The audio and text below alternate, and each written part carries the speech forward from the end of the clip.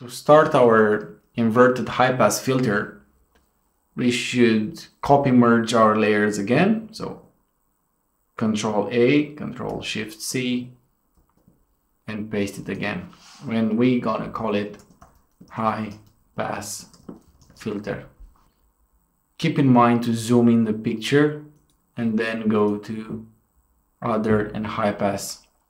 And now let's look for the texture in our problem area.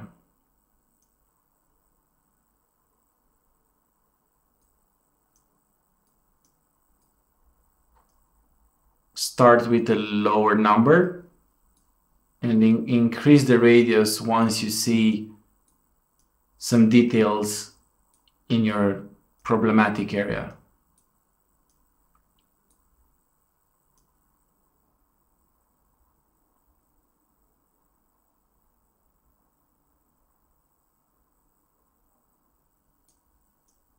Keep in mind that the number that you set on a high pass needs to be divided by 3 to work well with the Gaussian blur filter that we're gonna apply on the same layer after the high pass filter. So I think on 12 it looks okay. We have some nice details and we have some nice texture going on. Let's see, let's click OK, then go to filter, blur, Gaussian blur, and hit 4. Click OK. Then we need to invert the image.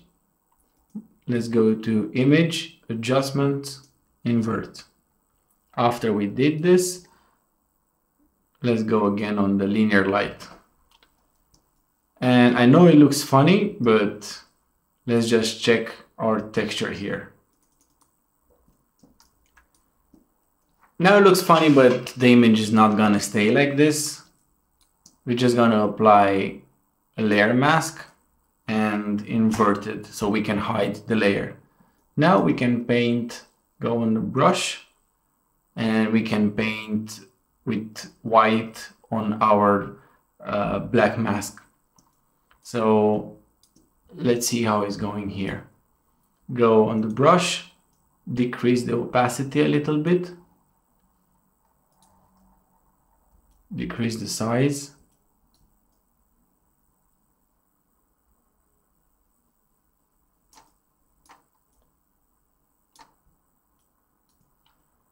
We can increase the opacity a little bit. And I'm just going, we are not applying this on the whole image. We are just applying this on the areas between the midtones or the highlights and the hard shadows. We just want to soften the edge of the shadow a little bit. Look at this. This is before and this is after. We're just softening this shadow. Also here on the forehead. Let's increase our brush size, our feather. Look at this.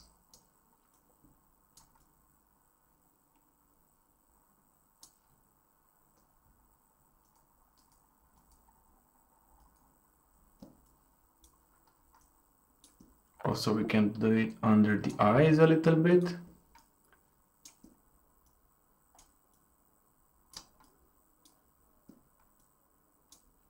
And here on the jawline.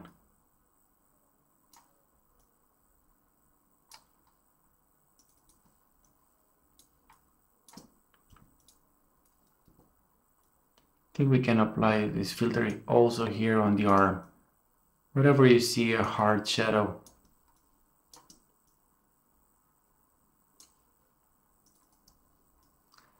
This is a very small detail.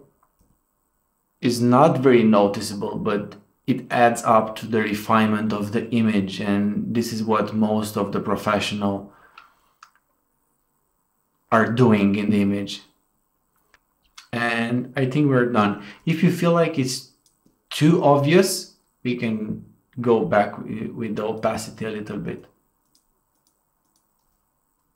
But this is what we're talking about. This is the level of detail that makes your image stand out from the crowd. Let's see if we can also soften this edge a little bit. Great. Now you just learn how to create an inverted high-pass filter. Now, let's move on with our edit, but not before we are gonna save again our picture. Control S, and our image is saved to be further edited.